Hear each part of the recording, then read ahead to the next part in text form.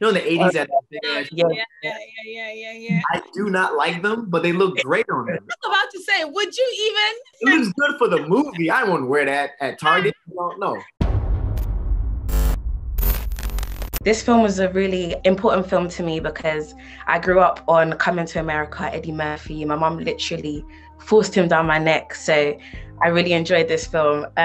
So yeah, I just wanted to quickly say how much this means to me. It was a beautiful experience, man. Just a beautiful experience. It really, really, really was. Hello, I am Akeem Joffer, King of Zamunda. You are the heir to the throne. Yes, my father.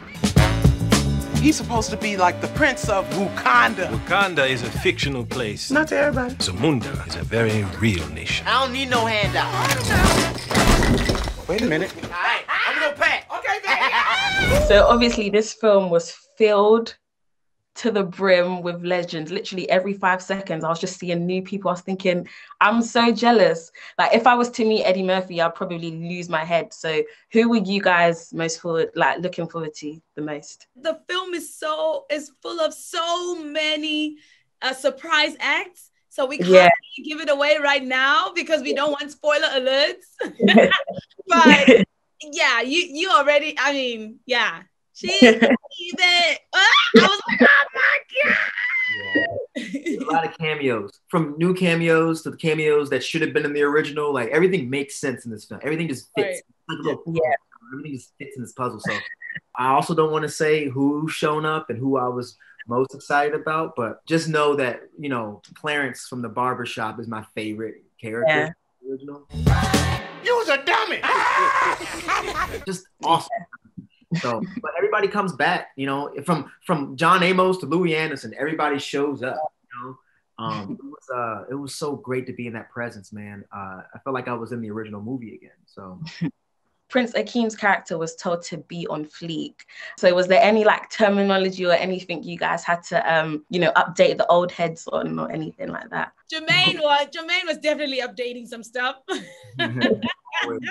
always try to update stuff I'm doing. Language changes, you know what I mean? Like phrases like fleet, that's, you know, even that's old, you know what I'm saying? So every day, I just believe it's okay to embrace also like what made the original so good, you know? Yeah. You got to respect the fans because it also means so much to them. So that balance was important. That balance was so important in this film, and I think we did a great job of executing the classic with sort of the fresh, you know, and blending that. And such a great job, you know. The language, the costume design, the set design, everything is just blended so perfectly. It's a beautiful little soup. It's a beautiful little soup. You know what I'm saying? So obviously the original was filmed in the 80s. So their fashion was a whole lot different. So like they would wear like varsity jackets or like bright colors and stuff like that. So is there any trends or designs or anything you are hoping will come back? My favorite outfit from the original is Akeem's sort of like his shoulder padded, like, you know, in the 80s that big ass. Yeah. I do not like them, but they look great on them. I was about to say, would you even? It looks good for the movie. I wouldn't wear that at Target. No. That's when I saw Eddie kind of rock that, you know, a version of that in the sequel. Yeah. I brought back a lot of memories, man. And, you know, those little Easter eggs were important for the fans, you know? They want to see stuff like that. They want to be reminded that we remember what you liked. And those little things, those little nuggets were so important for this film. This film had a lot of Black excellence. It showed, you know, Black people in different shades, different colors. So what was it like filming with an all Black cast? It's so funny because, like, not only did we film with all Black cast, we filmed in Atlanta, which is like the blackest city in America. Everything about this movie was Black, everything. And it was important to us because the original opened so many doors for Black people. It was an honor. It was truly an honor to be and part of film royalty, to be honest. So it was a beautiful experience, man. Just a beautiful experience. I mean, for me, it was my own personal coming to America experience. Just like watching everyone, like, you know, just have this cultural experience and just like watching and laughing and, you know, being a wallflower sometimes. But it was just like, it was amazing just to see also, you know, Hollywood royalty just pour into each other. You know, everybody was just showing each other love. It was a party, I will not lie. You know, music was being played every day on set. You know, just everyone just had a good feeling. Everybody wanted to make a good project and an amazing film. And I'm so glad that you got a good feeling watching it, because we obviously cared so much. Everyone has their own personal story, just like everybody in the rest of the world, about the original coming to America. So we know that the sequel means so much to so many people. So we knew we had to bring it. Coming to America, now it's coming to me. I always thought that Mika was going to be queen. A woman isn't allowed to rule Zamunda. It's the law. Did it ever occur to you that Mika wanted to be your heir? Don't you dare banish me from my own bedroom.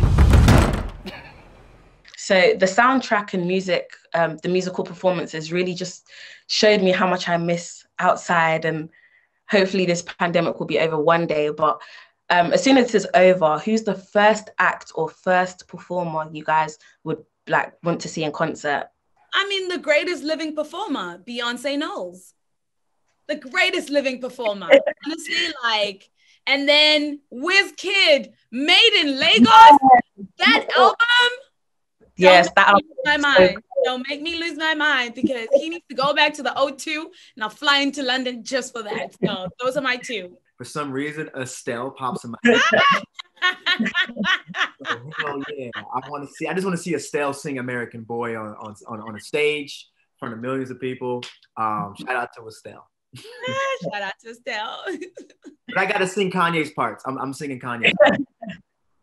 So Nomzamo, you had to tell Jermaine's character to be the Prince of Queens.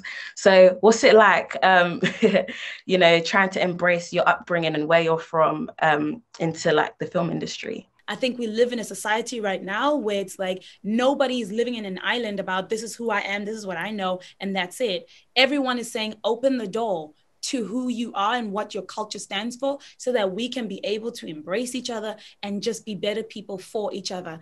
And I think for me, the story as well was also just about a woman as well who knows who she is, who has deep pride of where she comes from and has a lot of knowledge, but also she was also very curious about this American boy, And